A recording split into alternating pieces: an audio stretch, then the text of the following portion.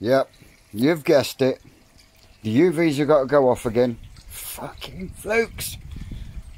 Seems like everyone's suffering with them this year. Mind you saying that, when I walked into the fish house last night after walking the dog, doing my last checks, I had 3 or 4 slugs in there, so I think that could be the problem again. But we'll add this in over the course of an hour. Piss the fish off again, but hey, we've got to do these things, haven't we?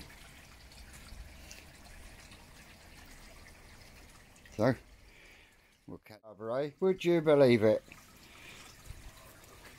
The bow front tank's empty. Guess what?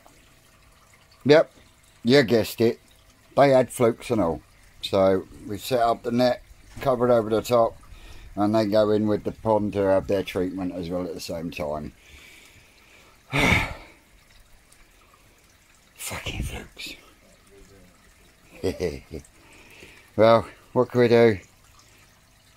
We can only do what we do. See you on the flip side.